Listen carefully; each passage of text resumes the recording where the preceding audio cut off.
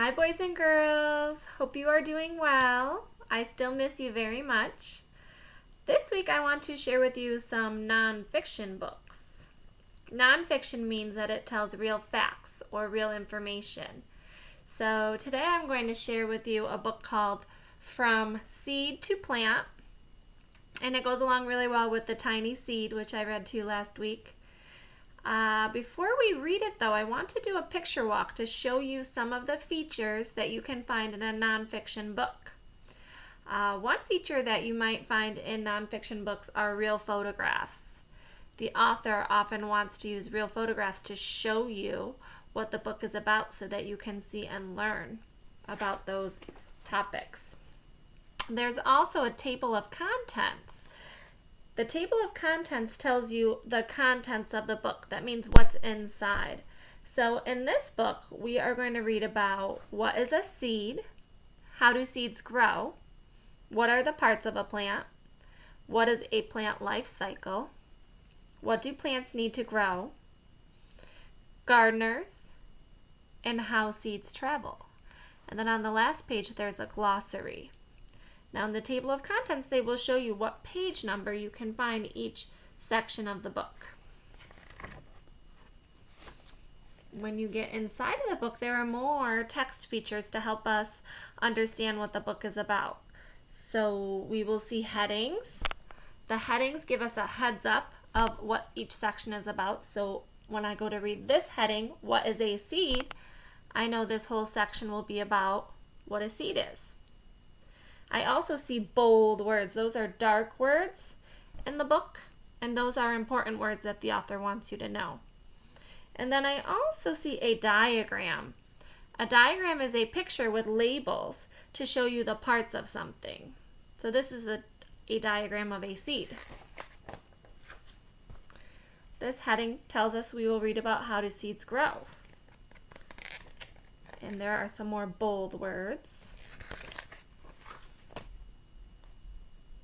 What are the parts of a plant will be the next section.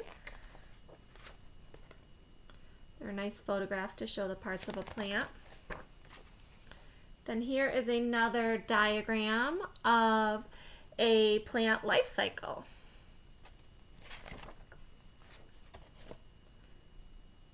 These headings say what do plants need to grow and gardeners, how seeds travel. And then the last page is a glossary. That is a list of those bold words that were in the book, and it will tell what those words mean if you don't know. So now I'm going to read to you From Seed to Plant.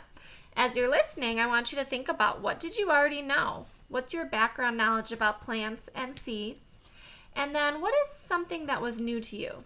Something that you learned that you didn't know before reading the book. From seed to plant.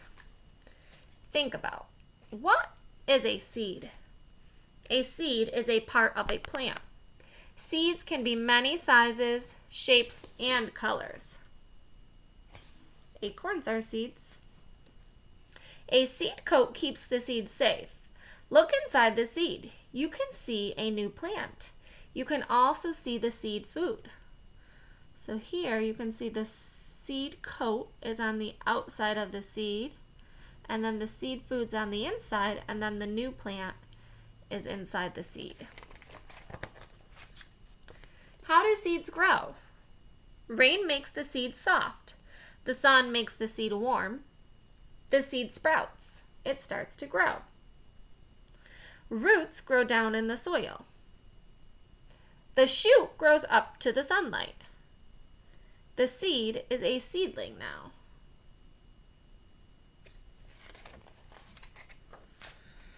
What are the parts of a plant?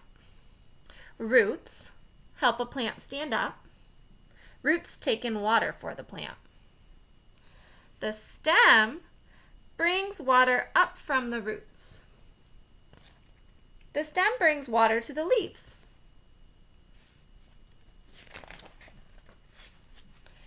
Leaves need sunlight. Leaves use sunlight to make food for the plant. Flowers can be many sizes, shapes, and colors. Flowers make seeds. What is a plant life cycle? A plant grows. It goes through many changes. We call the changes a life cycle.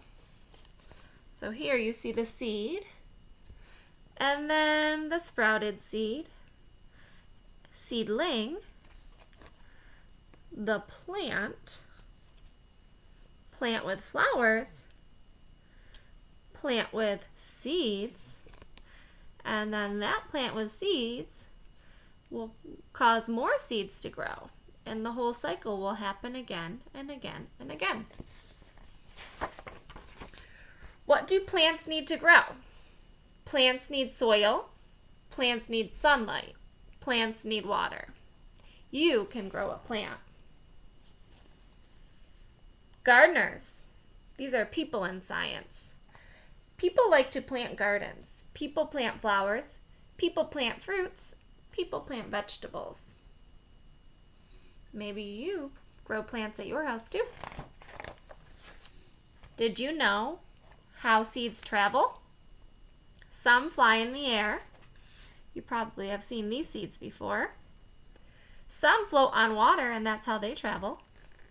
Some are carried by animals, like chipmunks and birds and squirrels will carry seeds. Take them from place to place. And then there's our glossary. Tells about the words in the book. So now I'm going to think about, what did I already know about plants, and then what was new to me? Well, I already knew that plants had parts, like roots and a stem and leaves and flowers and seeds. But what I didn't know was that a seed has a seed coat. I didn't know the parts of a seed. I just thought a seed was a seed. I didn't know there was a seed coat around it and a little new plant inside. So I learned about the parts of a seed today. That was new to me. So maybe you can tell somebody at home what you already knew about plants and then what was new to you. For writing today, maybe you could write down a fact from the book, or maybe you could draw a diagram of a plant. I actually did that. I wrote down a fact that I remember from the book. I remember the book told me that plants need soil, sunlight, and water to grow. And then I drew a diagram, a picture of a plant with labels on them to show the parts. So here are the roots, and then the stem, the leaves, the flower, and the seeds. So maybe you can write about some facts from the book that you listened to, From Seeds to Plant. Maybe you can send me a picture of your work. I hope you had fun learning about plants. I'll see you soon. Bye-bye.